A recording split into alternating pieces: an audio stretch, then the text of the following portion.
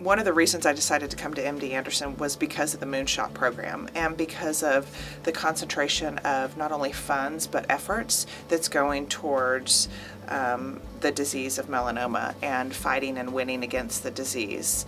The Moonshot program is a program where they want to not only cure but just eradicate that particular type of cancer. And so knowing that MD Anderson is part of that and leading that effort and has that program here as it relates to melanoma was one of the reasons I chose to come here.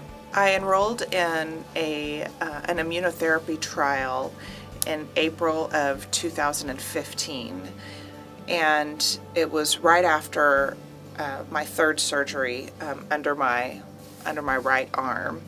At that point, I was technically cancer-free because the surgery removed all of the cancer. However, there was still a plan in place by Team MDA that we were going to do some type of treatment for future health. And I explained it to my 9-year-old at the time that it's essentially 2 vaccines that I received over the course of about 4 months, and those vaccines and those drugs are in teaching my T fighter cells how to recognize and fight against melanoma in the future, to break it down in its simplest form. And so I was all about not only doing that for myself, but more importantly, because it was a research trial, participating and paying it forward for the future.